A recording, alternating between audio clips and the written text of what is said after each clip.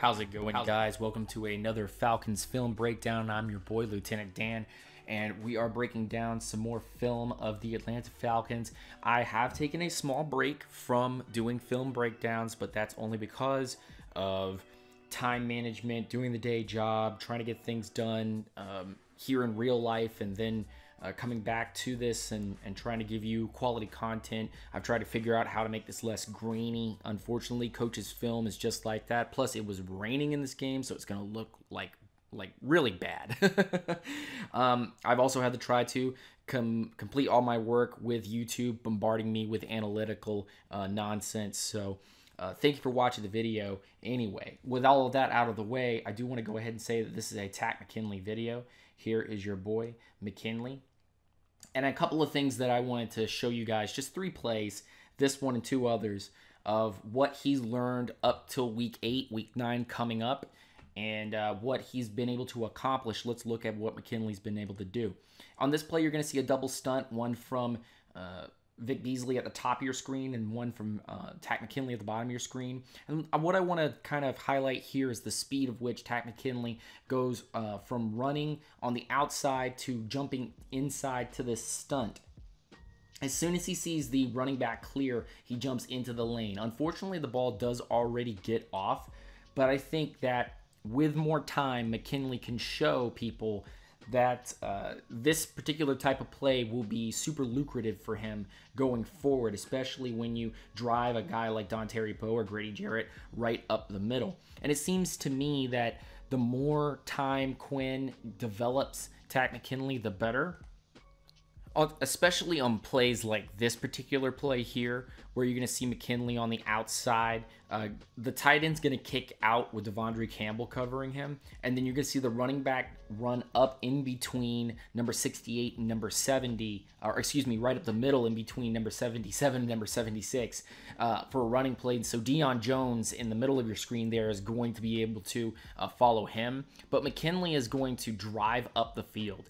And with that quick athleticism, he's already up near 68. The play, though, is for McKinley to go back inside and put pressure there. So great job. I just think that that's just a great job all around, just from the athletic standpoint. I've said it 100 times. I'll say it 100 more, that the Falcons will beat you one-on-one with athleticism.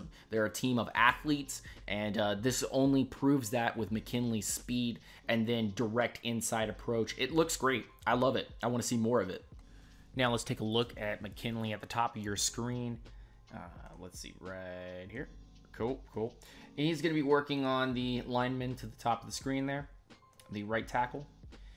And what we're going to see from this play is McKinley driving inside, puts hands on the running back, and is able to get this tackle for loss. Puts full weight into the tackle. I like the intensity, and this is what the Falcons need. They need an edge setter. They need a guy that's going to be able to stay their way. We saw that earlier in the year with Brooks Reed, and now I see it from McKinley growing, maturing in front of our own eyes. Engages.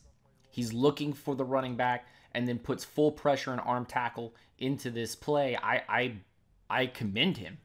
We need this on our team, and finally getting a guy that's able to commit to this is astounding. It speaks to the level of maturity and that he is taking what the coaches are saying. See, he cuts to the inside here, just goes right under number 79, old sack of potatoes, and grabs this running back. I love this play. I love it. And I hope we see more of it. Let's show what happens on this play. This is something I haven't seen from McKinley in a very long time. The ability to bend inside, proper hand usage, speed to power, things that I didn't see a ton of in college, at least the bending. That's something that I didn't really see, and you can go into the comment section and talk with me about that and what you like and what you don't like there. But using this as a tool to see what's going on, not as really just a learning tool, but to see what's going on. This play shows it all. Over 8 weeks of McKinley working his butt off. Let's highlight real quick. Down at the bottom. And what Dan Quinn has been trying to teach him. Quick off, put your shoulder and arm up underneath and get to the ball.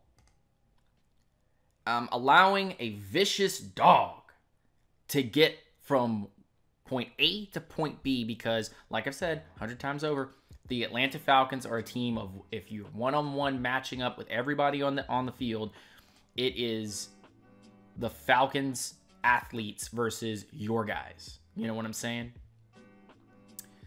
And we're gonna see proper bend and technique through this whole play.